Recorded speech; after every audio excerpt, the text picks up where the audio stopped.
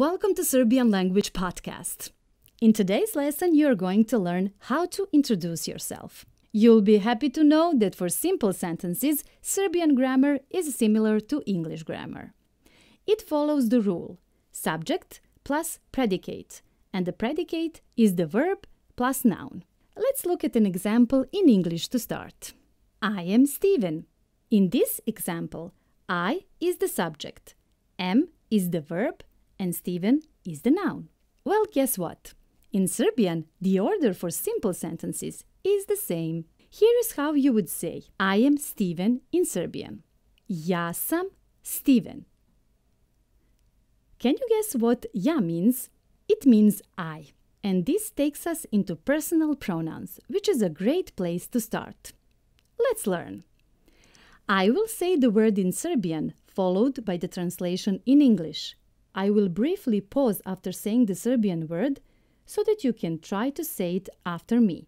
Pay close attention to my pronunciation and try to mimic the sounds that I produce. But don't get stressed out in the beginning. It takes time to form some of the sounds of the Serbian language, but with the time and practice, rest assured it will come. Let's begin. Ja, I or me. Ti, you, on,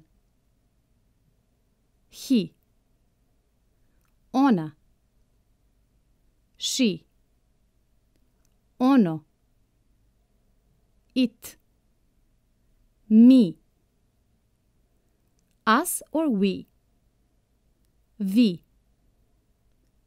you polite or you plural, as in you all. A more detailed explanation about the personal pronoun vi will come in future lessons. For now, know that it means you, polite, as when you are speaking to an elder, or you, plural, when referencing several people. Let's continue with the remaining personal pronouns. Oni, they or them, masculine. Before we go any further, I just want to give you the heads up. Serbian language has 3 genders: masculine, feminine, and neuter. This means that there are 3 ways to say the word they. In English, they refers to everyone, but in Serbian, they is more specific. It refers to gender of those in the group. If you're talking about 3 guys, you would say oni, because their gender is masculine. If you are talking about 3 girls, you would say one, because their gender is feminine. If you are talking about 1 guy and 2 girls, you would say oni, because if there is 1 guy present in the group, the gender is always masculine.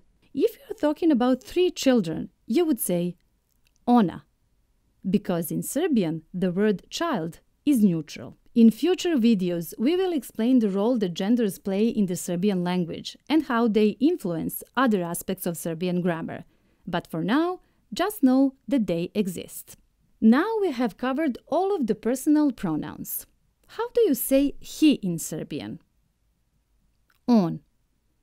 How do you say I or me in Serbian? Ja. How do you say we? Mi. This takes us back to our sample sentence. Ja sam Steven, but I know what you are thinking. What does the word sam means?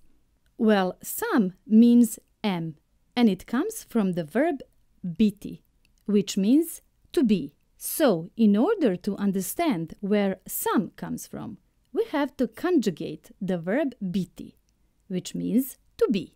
This is one of the most important verbs in Serbian, so learning it now will help a lot. The good news is you have learned the pronouns ja, ti, on, etc. So you are already halfway there. Here is how you conjugate the verb biti. Ja sam. I am. Ti si. You are. On je. He is. Ona je. She's. Ono je. It is. Mi smo. We are. Vi ste. You are polite or you are plural. Oni su. They are masculine. One su. They are feminine. Ona su. They are neuter. That's it. You did it. But before we conclude the lesson, I want to teach you one more word that will help you out even further. The word is so simple. It's I. Any idea what I means in Serbian? It means and. So now you can say me and you. How do you say it? Ja I ti. Remember, in Serbian, ja means I or me. Now let's practice all that we have learned today. How do you say I am Steven in Serbian? Ja sam Steven. How do you say he is Steven?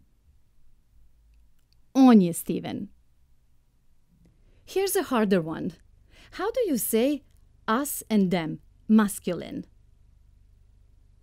Mi I oni. Great job this lesson, and remember to review the PDF guide for additional explanations, vocabulary, and other instructional resources. The PDF guide is an instrumental part of your language journey, so please take the time to review it. Vidimo se!